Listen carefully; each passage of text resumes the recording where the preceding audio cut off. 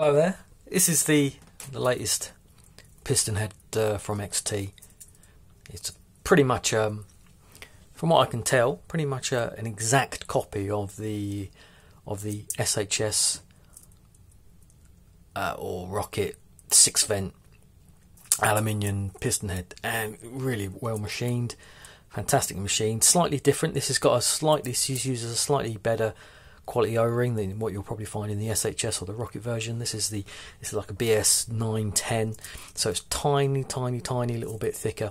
Gives a much better seal. It might need a little bit more extra lube because it's going to be a little bit more fatter in certain cylinders, but it does give a fucking excellent seal.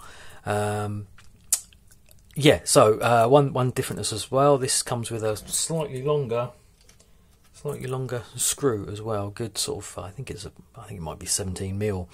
But what it does do is it allows you to, if your gearbox needs it, I'm not saying every gearbox will need it, you know, you might not need it, but if you do need to just correct the AOE just a slight little bit, this will allow you to do it.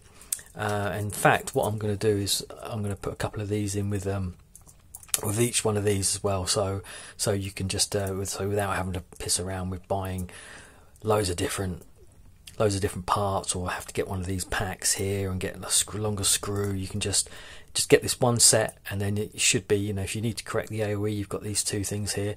What I'll do now is just quickly show you with this one. So we've got those. Generally, on all the builds I've pretty much worked in the last few years, I've only ever needed to do 2, maybe 3. But 2 pretty much corrects it enough. But every build is different, so it really depends upon the build. So and if you do need more, these are only, you know, only £1 for a pack, so they're pretty cheap. So let's put this under there. Okay.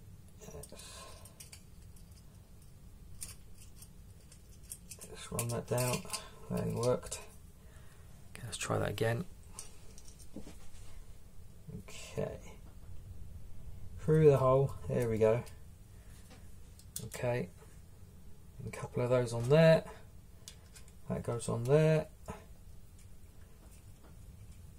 Screw that down. Yep. Make sure as well you get everything in the center.